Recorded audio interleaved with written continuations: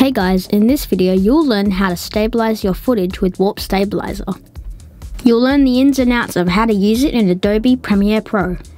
So once you've booted up Premiere and got your video on your timeline, you can go into the effects panel, go video effects, distort, and there it is. Or you can just search Warp Stabilizer.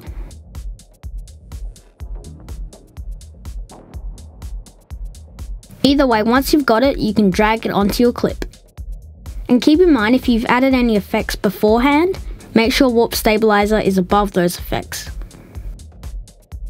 So as we can see already, a blue bar has popped up on our screen, and that means it's already analyzing. So I'm just going to stop that now so we can just run through the things you need to know. First is the result, and you'll see a drop down menu. And when you click that, it will come up with two options, smooth motion or no motion. Most of the time I'm going with smooth motion because a lot of my videos are moving. But if you want to lock down your clip and make it look like it's on a tripod, select no motion. Okay, so the next one is smoothness. And this is pretty self-explanatory. How smooth do you want it? But just keep in mind, the more smoother you put it, the harder your computer will have to work. Next one is the method. Now you want to generally keep this on subspace warp, but you can change it if the clip doesn't look how you want it. So next to that you'll see a drop down. And in that, there'll be four options. So the subspace warp, perspective, position, scale, and rotation, and position. So subspace warp is 4D, perspective is 3D, position, scale, rotation is 2D, and position is 1D. And subspace warp does every single one. Later on, you'll see how different methods make the video look much different. Next up is framing. Now this basically decides how much you want Premiere to do for you. So if you click the drop down menu, you'll have stabilize only, stabilize crop auto scale, and stabilize and synthesize edges. You probably don't get what all of those mean, but it will make sense later. Now I'm just going to keep the settings the same and click analyze.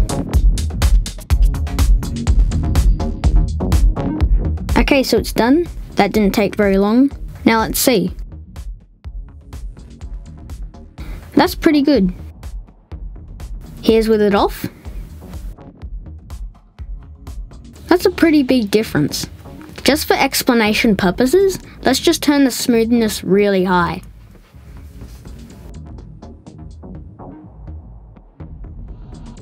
Now in that clip you can actually see warping, or what I'd call it, Jello. Now let's turn it to about 25% and see what happens.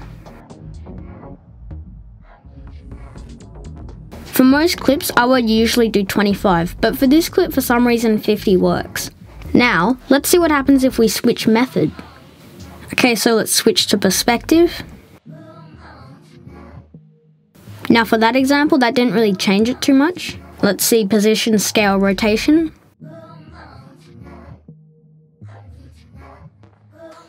And that seems to have a bit more Jello.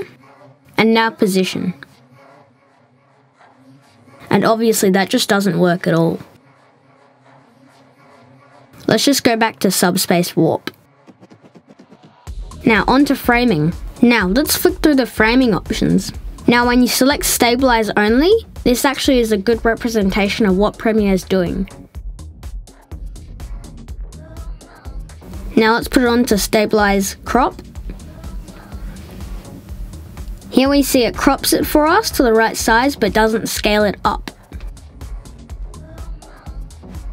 And then once we put it back to stabilize crop and auto scale, it'll scale it up so it fills the whole frame. Now you're probably wondering, but what does stabilize and synthesize edges mean? You don't really need to worry about this unless you can't crop the image any further. And also it takes a ton of power, as you can see when I turn it on. Now if you click the advanced button, you'll see a couple options that you can choose from. But you won't really need to worry about any of this except for detailed analysis. You only do this if you want to just get a very slightly better result, although it does take a lot of computer power. Now when you check detailed analysis, you'll see it actually does the analysis once again, but it will probably take a little longer. Although for me it didn't take too long.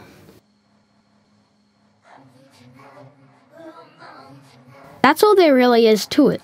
Now once you've got all your shaky clips together, you can do the same thing to all of them. You can give them a color grade and get yourself a smooth sequence like this.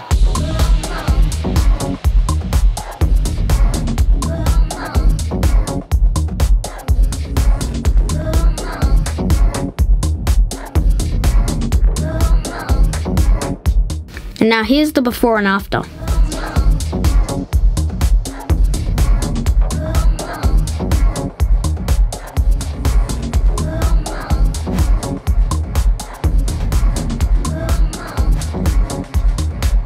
Thanks for watching this video. Be sure to like, comment and subscribe for more content coming out very soon.